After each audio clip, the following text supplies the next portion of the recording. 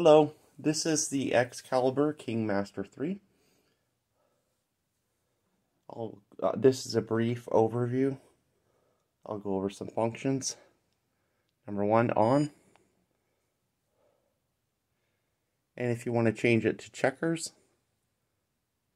press new game and press new game again for checkers.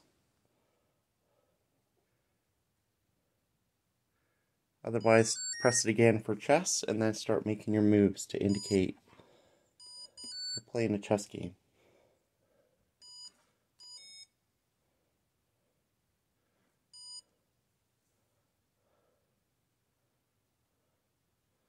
Now I'm going to press off, and that's how that button works. It says bye. Let's try on again. Select new game, chess, and then clear. So on and clear are the same button. Option is for sound, all sound, play sound, all sound. Press left and right to choose an option. Some sound, and none, no sound. So that's the option you might want, but I don't want that one. So just set it for all sound. And then for let's see, verify. Queen is on D1, and there's a black queen on D8. There's a bishop on C1, a bishop on F1, a rook on A1, and a rook on H1, and a black rook on A8, and a black rook on H8. And let's see, pawns, A2, B2, C2, C2, D2, E2. Okay, so this is a new game. And to get out of verify, press clear, which is the same as the on button. Clear. Now we're going to hit new game, and we're going to hit clear. So we have a new game. Press E2, E4.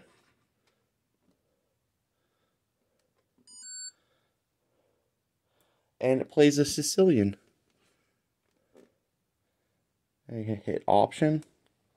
We have it for some sounds. Let's hit all sounds and then hit clear. And then we're going to hit hint. So what should we play in the Sicilian? G1, F3. So I guess there it's just consulting its opening book for the open Sicilian. And then it'll play D7, D6.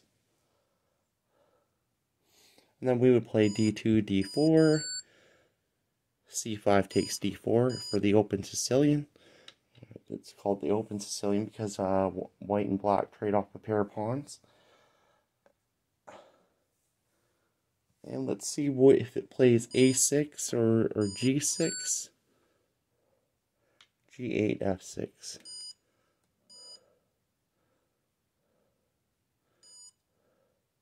Knight C3 is the continuation, and it plays the, what is it called? The Najdorf. That's the A6 move, is the Najdorf. So it plays the open Sicilian, plays the Najdorf. I wonder if it'll play, G6 or E6 as a reply. I think Bishop C4 is the Sozin. No, it's thinking, so it's not programmed that far in the opening book. I think Fisher liked Bishop C4 here.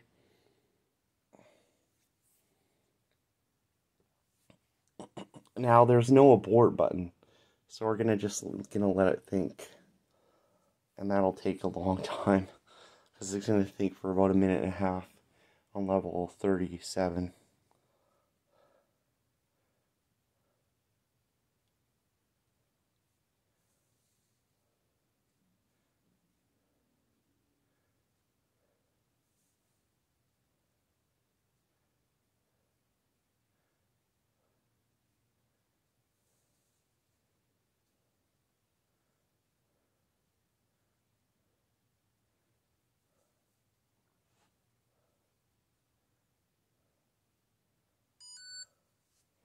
b7, b5. That's a good move. Yeah, that's probably why you don't play bishop c4. So let's go over here. Level, right under the rook. The rook is for verify and setup. I'll press level. We're going to decrease that from 35. And if you hold it down, it doesn't go down in tens. It just, or does it? No. You got to press it as many times as you want the level to go down. And then when you're done changing the level, press clear. And then let's check level again. So set for level 08. I don't know if you guys can see that very well, but I can't. But it's meant for viewing angles like 30 degrees, like you're looking at it way down here, like you're playing at, like you're lying down on a bed looking at it with your hand on your face or something. I don't know why they made the LCD hard to look at straight on, because that's how you might play it. And then there's off, save, so that'll save the game. Press on clear, and you can press verify, and we'll see where the bishop is. There's one on c1, there's one on c4. Let's check the knight. There's one on c3, there's one on d4. Okay, so let's get out of that, press clear, and then setup. The king is on e1, so the setup and the king button are the same button. So if you press king again, you'll get the black king is on e8. And if you want to change it, you probably hold down and press on the sensor where it is or where you want it to be. And then press it again for the next color, and press it again to clear that square, I think. And there's contrast. So, see, the contrast is 5. Let's turn it up to...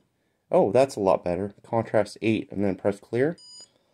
Should have done that to start with. So that's everything except multi-move and move. So with move, it'll take over the white pieces because it's white's turn. But if I press black-white first, it doesn't change it during the game from black to white playing. I think that's for, maybe for setup. So if we press move, it'll play for white. It's thinking e4, e5, c4, d3, c4, d5. Okay, that's not a good move because the knight's just going to take it, but it didn't think very long. It's only on level 8. I think level 1 to 10 is pretty a pretty crappy game, and level maybe 10 is okay, but it's pretty bad in the end game on level 9, 8, 9, and 10. It's not very, it doesn't look very far in the end game. Like, it doesn't look as far as a human player similarly rated to what it is would play. It plays far weaker in the end game than it does in the middle and in the opening. Probably due to the opening book, and it's just more complicated in the middle game. Humans don't look as far in the middle game. But beyond level 12, it gets really hard. And then I think there's a search function glitch, or maybe a pruning bug in the algorithm. Somewhere beyond level 35 or so, it'll actually not think as well, and it'll prune out essential moves, or something wrong is happening, and it's like walking into mate in 4 against Stockfish 14 when I tried it on level 35 or something, or 70, level 70 or 72 or something.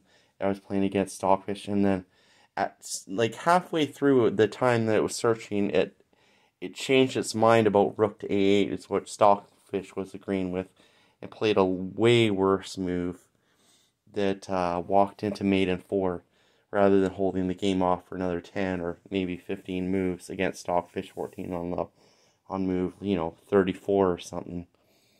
But I don't have this position right now, and I can't set it up because I'm making a video. So I should have had that planned, but I didn't, so you're not going to see that. But I'll make another video of that someday, maybe sometime. Maybe. So there we have it. Now it's our turn to play the black pieces. You just flip the board around if you wanted. And then play the black pieces. And the sensors work by pressing down on them. And on the square it's going from, and then down on the square it's going to. And where it's a multi-move, where it's a move where more than just one thing is happening, like you have to take a piece off the board or something, or you have to move your, like castling and en passant, you might have to press down on 3 different squares to indicate you've taken such a pawn, like the en passant pawn off that you captured, or to move rook also from h8 or whatever, h1 to f1 or f8 if you're castling short. So I wish I could show you more, but my phone is telling me I'm running out of space to record here. So that's setup, level, verify. I didn't cover multi-move, I covered move. So for multi-move, oh, e4, d5, that's his move. Here we go. So for multi-move, I can just play both black and white. So you could have 2 players playing against each other on this board, and the board verifying through the AI that they're legal moves, which is a fairly desirable feature. Now for the last thing I'm going to show you, take back, F3, F2. So here's take back, and then on the bottom we have a compartment for battery and compartment for the pieces.